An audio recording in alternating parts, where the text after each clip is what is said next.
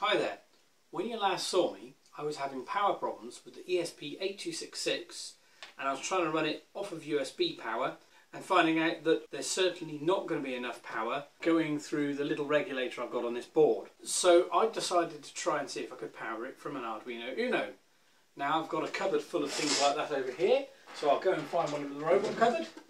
I've got an Arduino Uno with a couple of cables here going across the 3.3 volt line and the ground line, and also a USB cable for my Uno.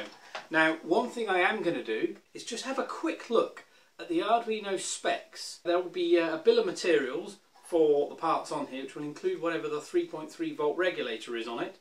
So if we go and find the Uno bill of materials, then we'll be able to tell if that's going to cope with this, or if it's at least going to be enough for me to get some data out of it. Have a schematic. We just want to find where the 3.3 volt regulator is. Ultra low power LDO regulator, 3.3. This will be it.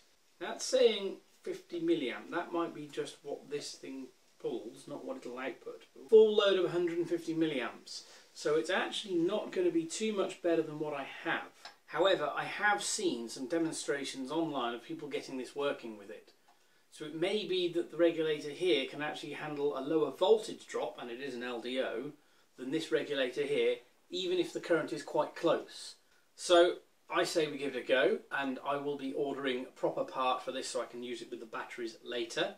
So let's see if we get anything at all from the ESP8266, anything other than the scrolling message of doom, when powering it from the Uno. Let's take the 3.3 volt line, the ground line, and let's temporarily unplug the serial FTDI chip completely. But instead of powering it that way, I'll leave the common ground in. If I'm actually powering it from the same USB device, it will already have common ground. Take away that pin there, connecting the regulator down. So the regulator now won't be actually connected to anything but ground. We'll pop the Arduino in the bottom line here. Unconventionally, on this board, I've chosen to be the 3 volt power. And the top line there I've chosen to be the ground, and we'll plug the Arduino in with this USB cable here.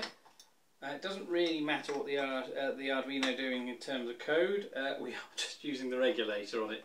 Slight abuse of an Arduino, I have enough of them, and this is only a temporary measure because I just want to get this to do something.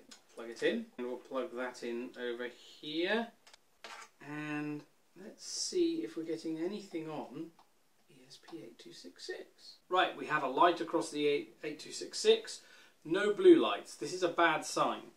From what I'm understanding, from reading around, flashing blue light is what I want to see. So let's see if we are getting anything from the ESP8266. Ah, garbage characters. That's not good. Okay. The first thing to do when you see garbage characters on a serial terminal is try another baud rate. Now, if you remember, originally I had a baud rate of 9600 and had to up it to 115200. Let's see what happens if I switch it back to 9600. This is just a bit of a hunch here. Serial. Okay, we're now at 9600. Start again. Hello. We now have the module communicating with me. Let's type AT, and it's gone to the front of the line. Okay, let's try doing, I think it's a Control J. Aha! Control J on the keyboard is carriage return. Clearly Putty here is not sending both. For now I'll live with the Control J, otherwise I'll spend an age messing with the settings. We now have this communicating with me. Might be worth finding out some of the commands we can do with it. I've started a session with AT plus RST, which is a reset command. So you see it respond with an OK, then actually reset, and you can see here it's running at a different baud rate. This will be 115200, where we saw our exceptions. So the bootloader and the firmware are running at different rates, which means we probably can replace the firmware. Okay, let's see some other commands we can do here. The first thing I'll try is AT plus GMR. Oops, that's not going to work. So deleting here will not work because I've not got line editing turned on. So let's type what I meant. and there we are, and that's actually supposed to be the firmware version. We can then do AT plus CW mode to ask where we are, and it says no, this is fun. But we can say AT plus CW mode equals 3, which according to this tutorial gets us to a point where we're able actually to do networking things. Okay, so we do AT plus CWLAP, which lists the access point.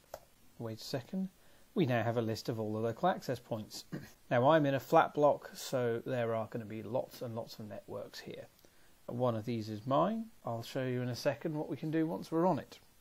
And I'm expecting to be able to set up some kind of networking between my laptop here and this, which is actually the serial port connected to it.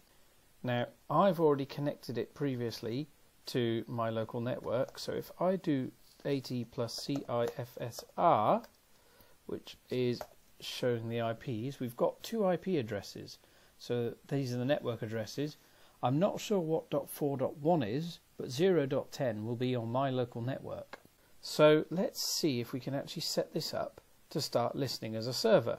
There is a command, AT plus CIP server equals 1 to enable, and we'll say port 9999. Unimaginative, but it'll do. We have a problem. Let's try and do CIP mux equals 1, which allows for multiple connections. We're going to want an incoming and outgoing. Excuse me. I might have had some garbage on my buffer already. There we go. Okay, so we should now be able to start a server. So then we do AT CIP server equals 1 for on and 9999 for that port. Okay, which has got an IP of 0.10 in my local network. So we go to this putty and we'll restart the session, which I've already set up to 0.10 on port 999, and you can see it incoming. Now there's a bunch of blurb here. I think this may be just some setup stuff, but now if I type test here, hit enter, we now have some data coming over. So let's see if we can send something back. AT plus CIP send equals 0, because that's coming on port 0.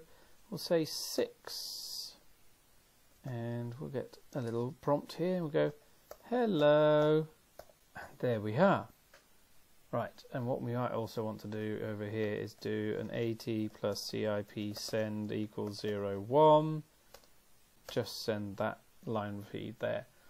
So that's interesting. Maybe if we can send both in one message. AT, oops, that's not going to work. Here's the thing, you can't line edit in this. So I might have to make a bit of code to sit over the top of it for that. But eventually it's going to be code talking to code when we're talking about robots. So equals 0.7 for hello, Control J, and enter. So we can now send data in 2 directions. There is a lot of boilerplate here, which means if I was actually doing something with a robot with an Arduino at the other end, I'd need to strip this off. But as I said from the outset, I don't actually intend to link this to an Arduino. I intend to get the GPIOs on this device running by themselves. Now we've got it to communicate with things, we'll see if we can get it to do things with its I/O pins, and maybe see if we can program it. However, the first thing is, let's replace that Arduino Uno with a slightly more permanent power solution. I've got just the thing in mind.